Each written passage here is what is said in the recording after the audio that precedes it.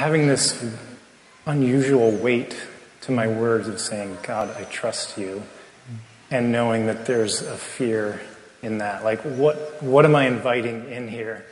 Not knowing what is going to come, what hardships may lie ahead of me, or joys or trials.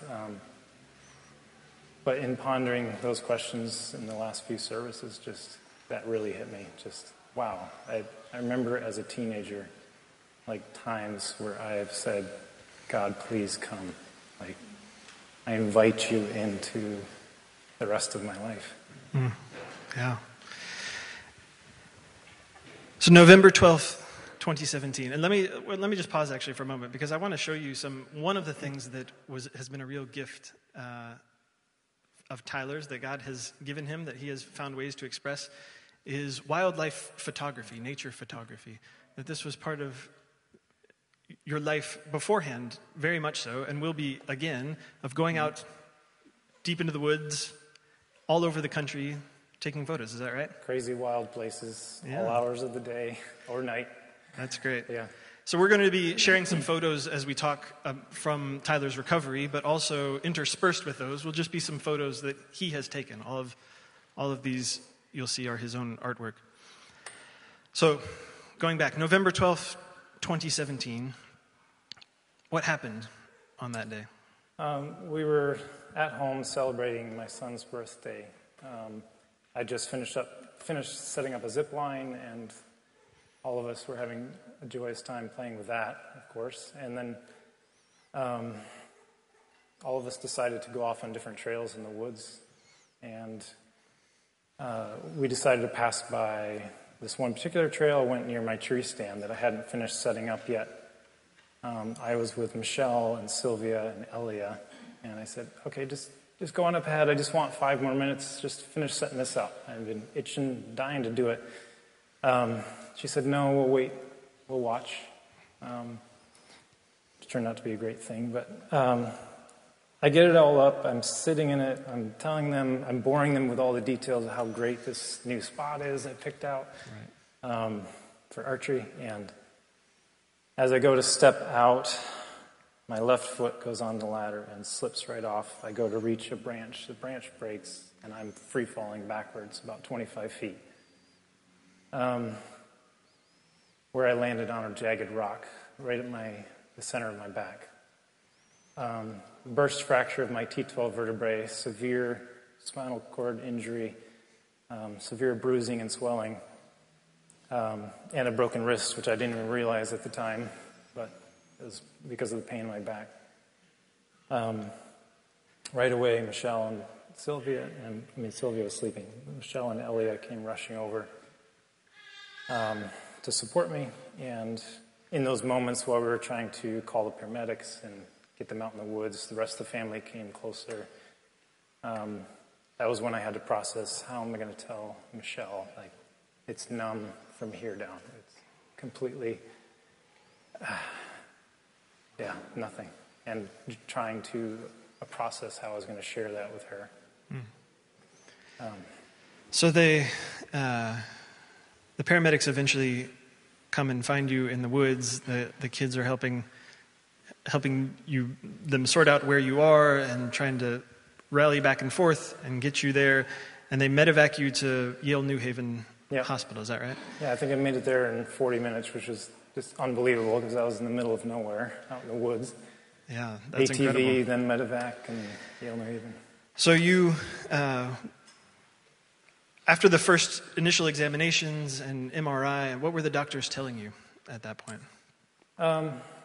There was a moment, I don't remember exactly when it was, but it was just Michelle, the surgeon, and myself. And I said, please give it to me straight. I didn't know exactly what the answer was going to be, but I knew it was a very good chance that it was going to be bad.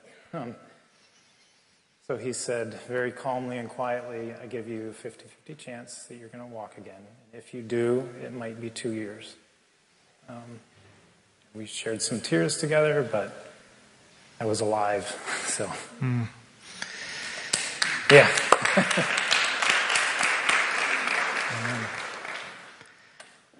You come out of they rush you into surgery. You come out of surgery, and what is going on with you? There must be so many things going through your mind, but what's going on for you spiritually at that time? What was your sense of where God was at in that moment? For me, that's ultimately the craziest part about the whole story is as soon as I hit, like moments after I hit the ground, I was flooded with unbelievable grace and spirit.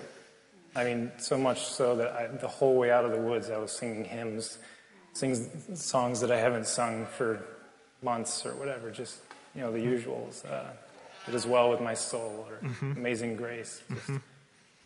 And praying for my family. That was, I think when the chaplain snuck my family in before surgery, there was just complete silence. I don't feel like they knew what to say or what to pray, but the Spirit was so upon me. It didn't make sense, but it was just, I started praying for them. Yeah. That was the crazy. And then that continued. Amazing. For months. Yeah, that's powerful. Yeah, you've expressed many times, I think, your sense of that there was just something so immediate about God's presence, or something so real about it in those few months afterwards. So you were transferred over to a rehab hospital for a couple months. Mm-hmm. For those of us who have never had to endure rehab, what is that like? I don't know what it is like without nerve pain. Nerve pain changes everything. That was by far the worst of the whole experience, was learning how to eventually get up, just learn how to sit on the edge of the bed. I couldn't even be transferred to the wheelchair for the first week and a half. Like going over a threshold of a doorway in the wheelchair eventually, once I got in the wheelchair, it would bring tears to my eyes every time. Or if somebody just bumped the bed slightly, it would take my breath away. So getting to the therapy, it took about, 2 weeks before I could start doing therapy. And I finally made the decision that I was in just as much pain doing therapy or not. And you're going to get better at doing therapy, or you can sit here and not. That was a tough choice. Yeah, that's a difficult road for anybody. And you were in the midst of this experience that you said earlier, sort of this, it was crazy how close you felt to God. I've heard you talk even before about a kind of irrational optimism that you were feeling at the time. Were there moments when you were really tempted to feel otherwise? It's as weird as it is. I kept looking for that. I kept looking for those moments, but I can't recall a moment. There were moments that were extremely difficult, but I always knew that I was going to get through it, and I had the support I needed, both spiritually, emotionally, and physically. Tell me a little bit more about, during that time, what, both in terms of your family and in terms of maybe other friends and people in your community, what did community come to mean to you during that time? Pivotal, for sure. I think there are three major aspects, and without one of them, it would be a different story today. I think community being one of those. Family, friends, church. Doctors, therapists, nurses would be like another one. And then obviously Jesus Christ. Yeah. Being the most important one, of course. Yeah, absolutely. The three of those things brought me here today. So now you have been sort of, in these last 6 months or so, kind of transitioning back to civilian life, let's call it, just your regular life. What has that been like for you to now think about the future again? It's liberating in a way. It's kind of, it's this weird opportunity that I have to reimagine some of the dreams that God had in my life before I got ingrained in doing 9-to-5 construction work. And I had wanted to pursue something different. I mean, the reason I'm in Connecticut in the first place was to do missions work and nonprofit work. Just certain things got in the way of that. And it's weird to be in this position where I actually have that freedom to reimagine what are God's dreams over me now. Yeah, I mean, as much as we're here today to talk about some seeds that God has planted that have now brought fruit in your life, there are still seeds being planted for a whole new future now, and it's been amazing. It's been amazing to watch you figure that out. You might not be able to see this, but behind you on the screen, I'm showing a picture from the hike just a couple weeks ago. Tell us what this...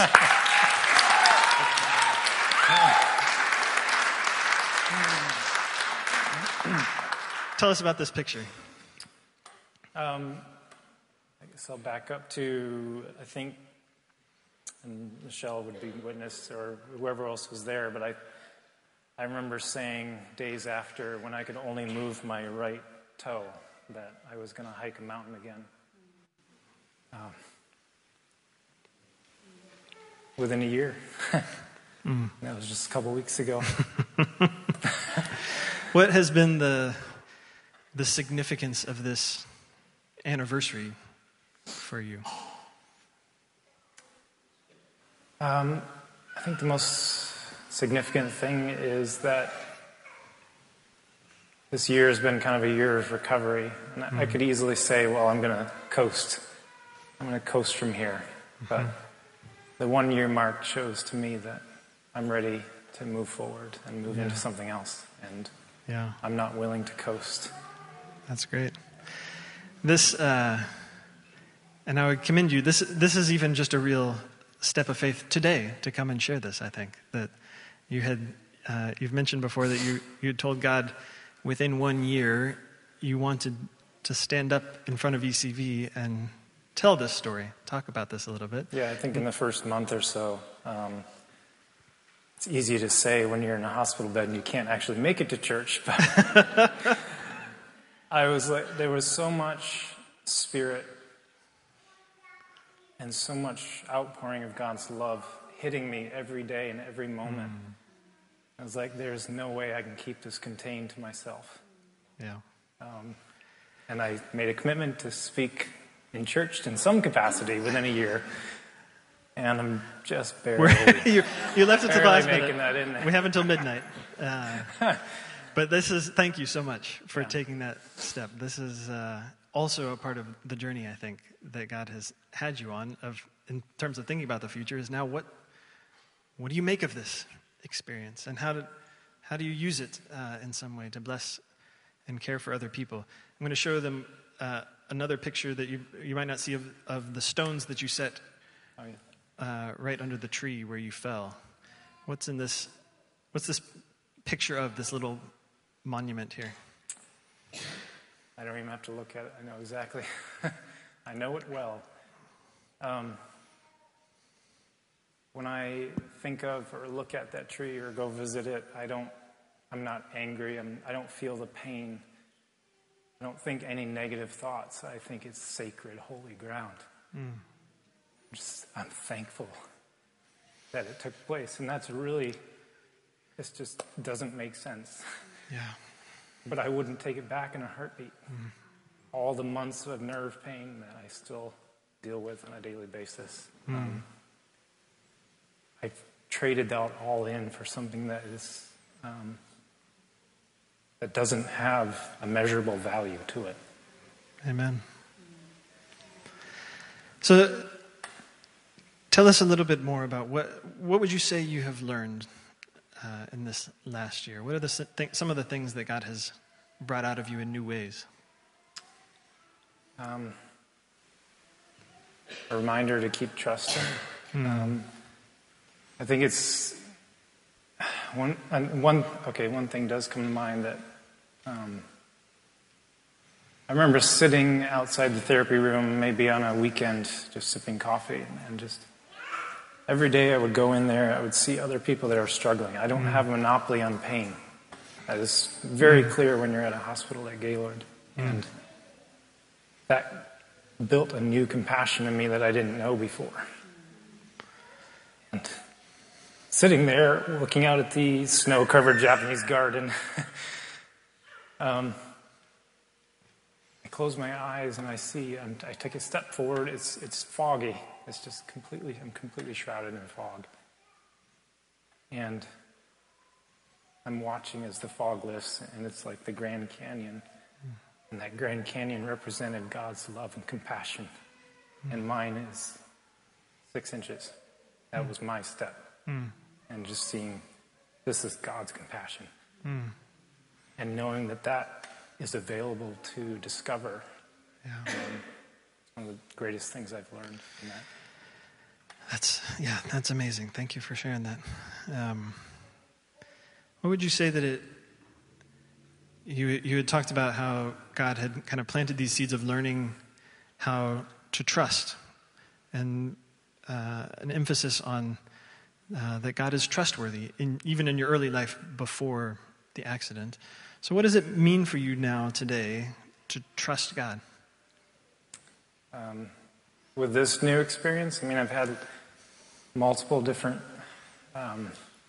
painful experiences, certain ones that I've had to endure for years on the same topic.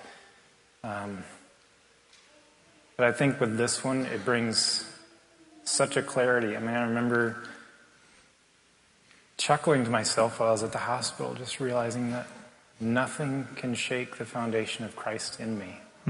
I never doubted it before, but with such clarity, it's like, I'm not afraid of anything that could come. And that this experience galvanized what I've already been conditioned to endure through the different challenges of my life. What would you say to someone who is here today who is also going through a time of suffering in their life, whether that's emotional, psychological, physical? I keep saying the word trust, but trust and hope. I think there's such a power in the ability to hope. And whether it's during times of pain or whether it's during times of joy, all those, giving those to God and letting God use those moments. That was another image that came to me, was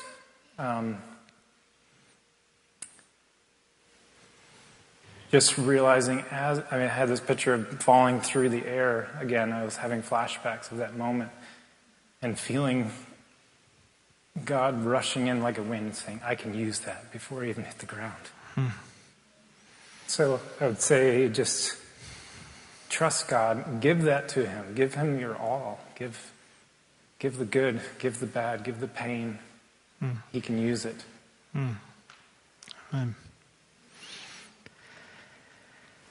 What would you, as we join together with you maybe in worshiping, even in celebrating how far you've come in a year, what is it that you really want to celebrate?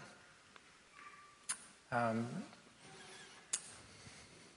more likely response would probably be celebrate that I'm walking again, or I can watch Sylvia, I can pick her up, I can walk around with her, I can go on hikes, I can climb mountains again. But for me, that's a wonderful bonus. That's not what I'm here celebrating. And that's what I'm celebrating is the impact that God has had on my life every step of the way. It's prepared me for whatever can come. Amen. You, I don't know, I might be catching you off guard here, so it's totally fine. But if you had written something down a couple days before the accident, and you had mentioned at times that you might want to share that with us. Would you like to share it with us? I think so. Okay. Yeah. If I need to step in at some point and take up the reading, that's totally fine. I can give a little backstory. Yeah, please. Without going into too much detail. Please. But yeah, the years of a particular struggle, I was deeply in the thick of that, and probably the darkest moments of that, the days before my accident. But some imagery, again, I'm not somebody that gets a lot of images, but I was feeling extreme darkness around me, and words just came to me like a flood. And I wrote this letter days before my accident. And I think it had such a powerful impact on ushering in the spiritual posture that I was in going into the days that were to come. Mm-hmm. So yeah, I'd be happy to share it if I can get through it. We would love to hear it. It's not perfect, but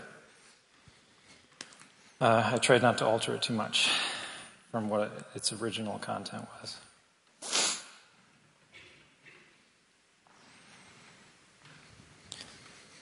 Patience, perseverance, waiting. Every letter of those words means much more when you reflect on years of a particular struggle, or a time in your life when there was a sustained hardship. While through it, hoping and dreaming against the odds was all you could cling to. Now, we have all heard phrases like, I would walk through hot coals for blank, or climb to the moon and back for blank. But at times like this, I wish the solution was that easy. Then my pain and work would be complete, and with time, the burns from coals underfoot would heal, and the blisters of my hands would eventually bear new skin to keep climbing. Recently, I've been on some of the steepest slopes in my ascent to secure a better, more God-filled life for myself, my family, and my community. And it's been far from easy. For years, I have had tired-to-your-bones and eyes struggle around one particular pain-filled hardship or another, all while remaining as hopeful, faithful, and expectant as I can be for more of Christ in us. It's now that I am realizing even more clearly than ever before, those very struggles and pains have ushered in some of the most powerful, most beautiful encounters with our Savior. So I wouldn't ever trade them back. One such encounter opened itself to me just days before my accident, during some moments when darkness unleashed a fury against me and everything I stood for. By God's grace, the darkness came to a sad crawl before it because of this fact. You cannot stop the light. I don't receive many spiritual pictures, but that day in the midst of the oppression and lies, I received this image. In some sort of spherical posture to the darkness on all sides, I physically felt I was shrinking, but not in a negative way. As the image continued, I saw a small light, like the light of a star, continue to get smaller, compressed, denser, all layers pressed deeper down to the core, refined, until all it had left was more light, more energy, and more power than ever before. Less of me and more of him. Then soon after, and at just the right time, it exploded in a supernova. Not because this light couldn't take it anymore, but because the darkness had nothing left to dish out, and no more lies to attempt the fruitless constraint. The more this seemingly vast and bloated darkness pressed in all around, the more it became its own undoing. Since its supposed containment was now this light's catalyst, the small light could now beam out from within, with the might of 1,000 suns in all directions, with all purpose. This picture and experience bears repeated witness to me of a story far bigger than my own, with its small, temporary pains. God is vastly bigger than my story, and I believe this is an image for and about the wrestling of our hearts and minds to attain a clear and infectious hope. May these words encourage you for whatever you face in your own struggles and stress. Be filled with the light, no matter the cost, no matter the waiting, no matter the hurt, no matter how small, put down, or compressed you feel. Know that the light matters, and the light will reign as the axiom.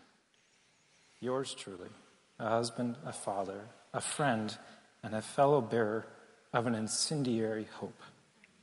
John 1:5. The light shines in the darkness, and the darkness has not understood it. Amen. I made it. Amen. I made it too. Amen.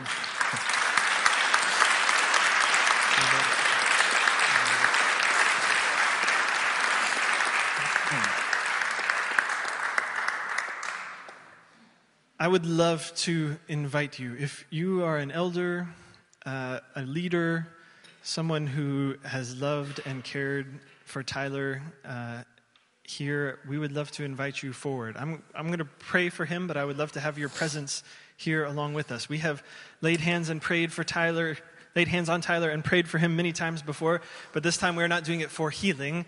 We are doing it as an act of thanksgiving, that we all together are coming to share in this offering to God.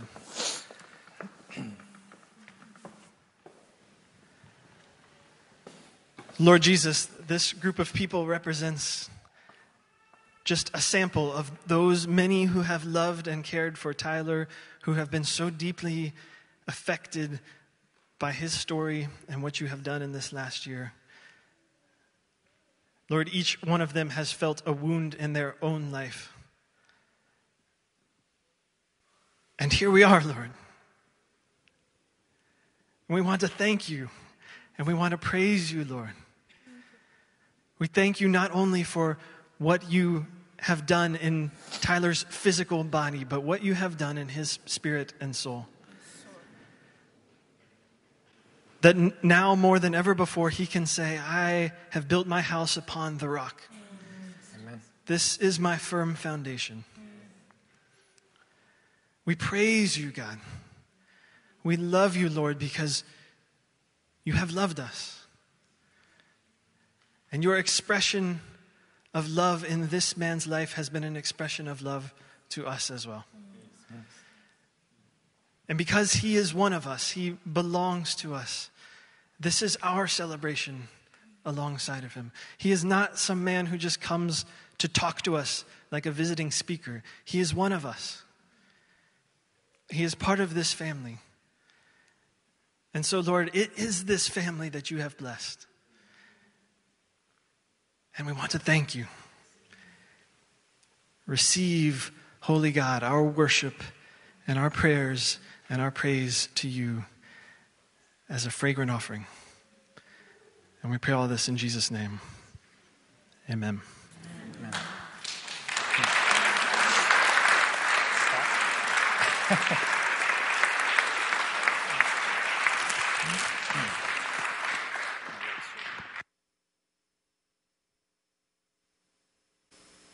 I don't doubt that the Spirit is speaking to many of you in many different ways through what Tyler has shared, to each of you in your particular circumstances. So I just want to share for just a couple minutes of what I have had the privilege of hearing through Tyler's story over this last year. I have had the benefit of having heard this story several times now from beginning to end, and so I get a little bit more time to process these things. Some of you are right in the middle of it. But if this can be any help to you, let me just share a few things. When I hear Tyler's story, the first thing that pops into my mind is this very well-known passage from Philippians chapter 4. I have learned to be content with whatever I have, Paul writes. I know what it is to have little, and I know what it is to have plenty. In any and all circumstances, I have learned the secret of being well-fed and of going hungry, of having plenty and of being in need.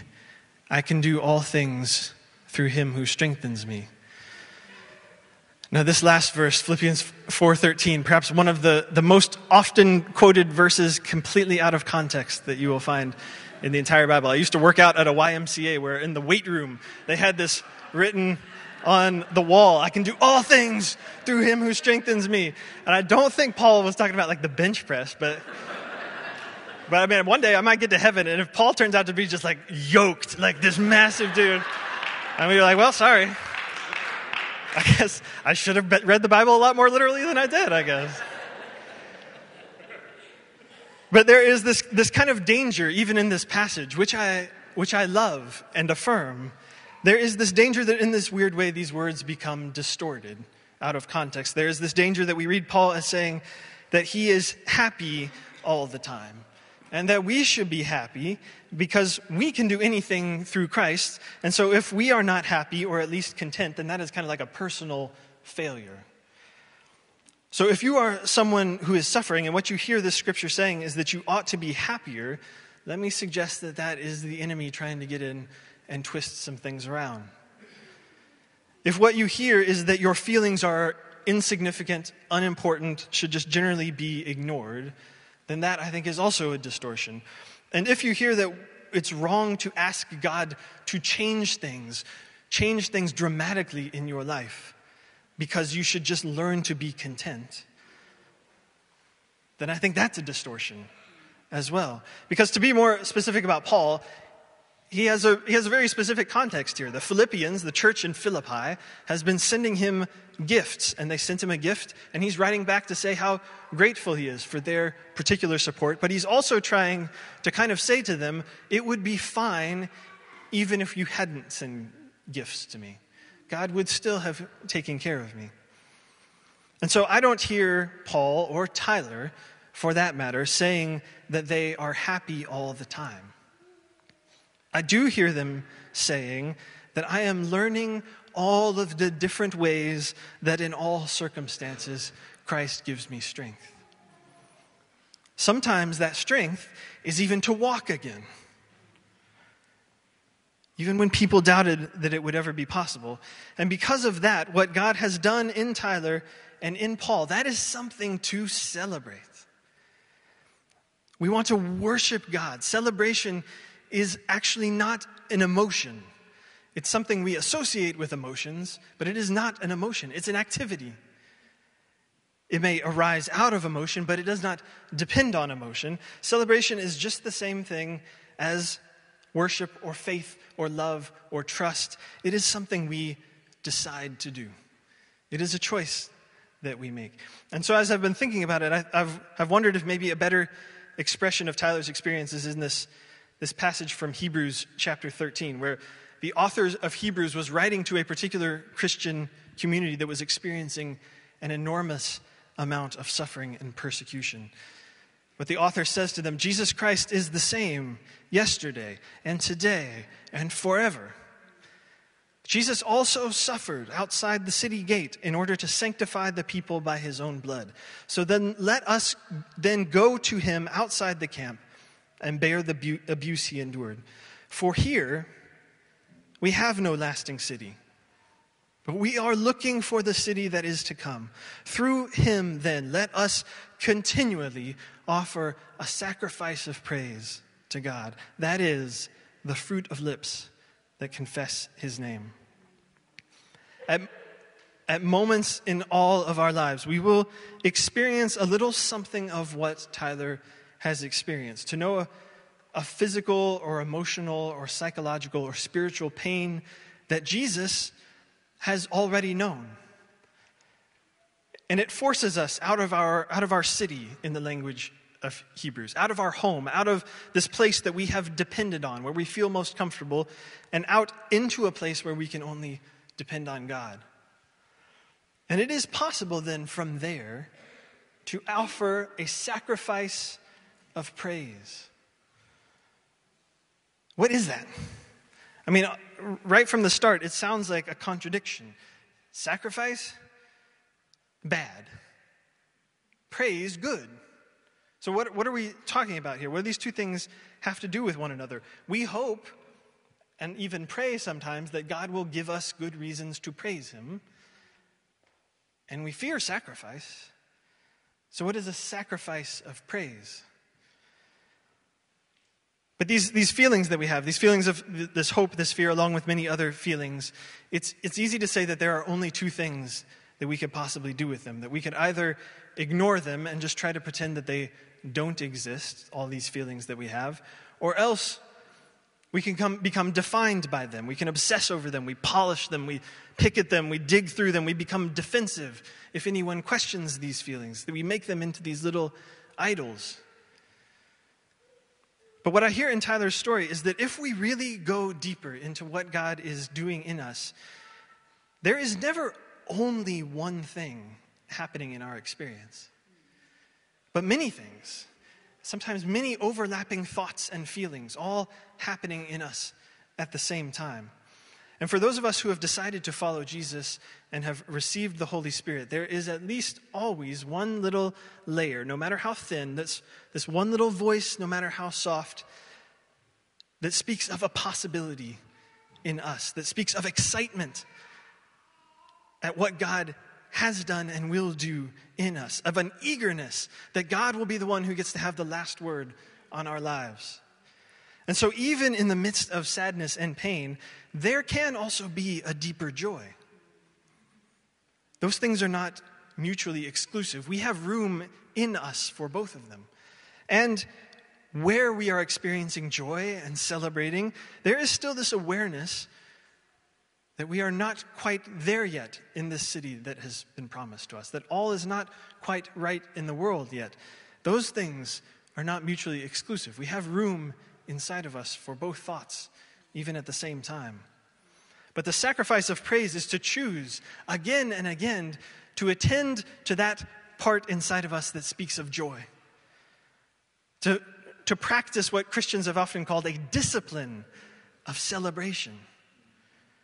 And when we choose to do that, we're not being naive. We're not neglecting the way we really feel. We are simply acknowledging that we feel many things, sometimes in the same breath. And it is possible in turning our attention to the worship of God to see that there is a real joy that remains in us in difficult times, a joy that is truly me, that is even the real me.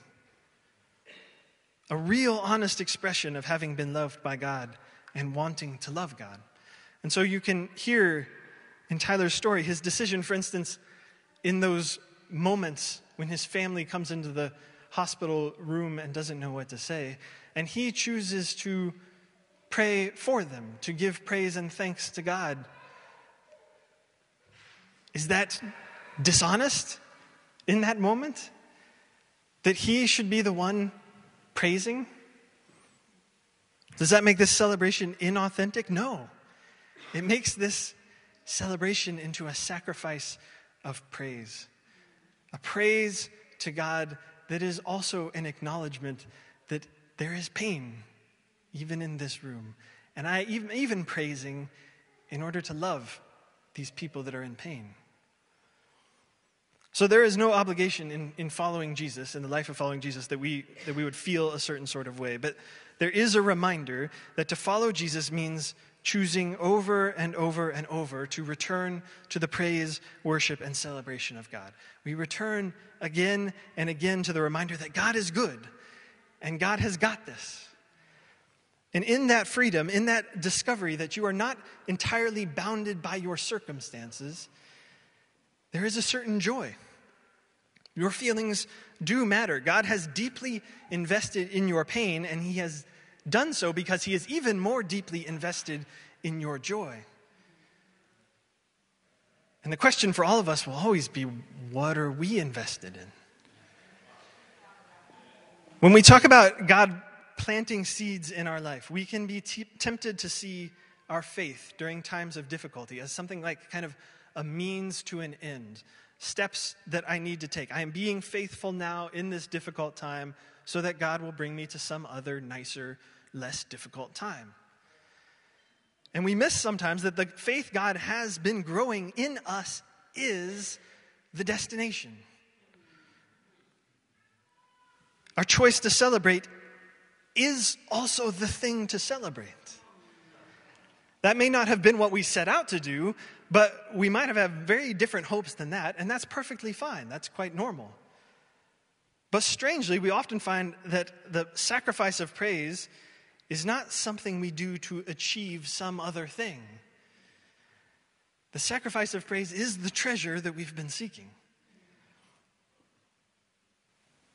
Even if we didn't know it, this thing, to become people who know God as trustworthy, who know God in such a way that trusting God is its own kind of joy, to know the living, loving God in that way, with that kind of depth, that will turn your life upside down. So when I hear in Tyler's story is him learning how to praise and worship God even before it seemed like there was anything to celebrate. What I hear in Tyler's story is a decision to acknowledge and pay attention to the possibility of joy even when he could not walk and might never walk again. And yet, Tyler can walk. It's amazing. Praise God. Praise God. Thank you, God. Thank you. We have come together as this community to celebrate this. But in celebrating, we are not just celebrating that Tyler can walk. We are here to celebrate the whole story, the whole thing, the whole of who God has made Tyler. We are here to celebrate the whole of what God has done from the very beginning in Tyler's life. Everything that happened to prepare Tyler to endure this particular thing. We are coming to this sensitive place and building memorial stones there. Going back to this place of pain and saying, thank you, God. We can't believe we're saying it, but thank you. Thank you that we have this story. Thank you that we have seen your hand of goodness in Tyler's life. This is a story that is not only has been unfolding over this last year, it will continue to unfold in Tyler's life. And even this willingness to give a testimony, this is part of his own offering to God. It is God who is the audience here today for Tyler's words. It is God that Tyler decided that he wanted to stand up and share these things in front of. And so we want to say, God is faithful. We praise you, Jesus. And we are going to praise Jesus now. So I want to invite the worship team forward. And as I do, I just want to remind you of this story that Tina shared with us last week about this powerful testimony to her that it was seeing a group of women in Uganda who had suffered very deeply still choosing to dance.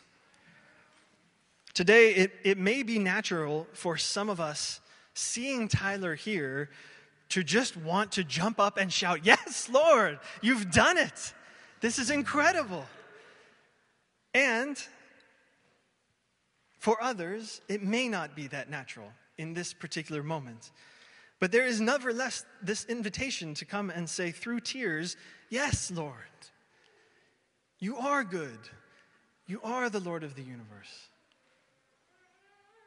You are the one we love. The seeds you have planted in us are becoming trees. And we can see them growing. We can still celebrate, even if we have tears in our eyes.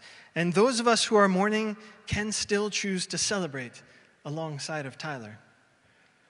And so we choose to sing this afternoon. We choose to dance. We choose to shout. We choose to clap. We choose to laugh. We choose to come up and give Tyler and Michelle a huge hug. We choose to turn this into a celebration. We choose to celebrate the God who loves Tyler so dearly, who has loved us so dearly. The whole of the mystery of this sacrifice of praise, the whole of it is expressed here, actually, when we take communion together. Here, not in words, but in these elements, we find the whole thing. The sacrifice of Jesus, the sacrifice we make in following Jesus, the praise in heaven that is God's grace over us, the praise that we make in response to God. So if you are a follower of Christ, or if you would like to become one today, we invite you to come forward. Join us in this sacrifice of praise. Join us as we celebrate together. I'm going to invite the communion servers forward, and let me just pray for us as we do.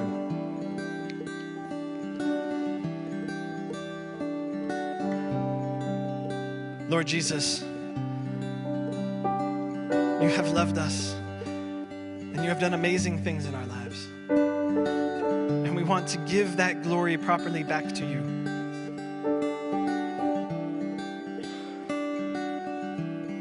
And so, Lord, as we come forward, as we receive from you this gift, we just pray that you would receive our obedience as a gift to you as well.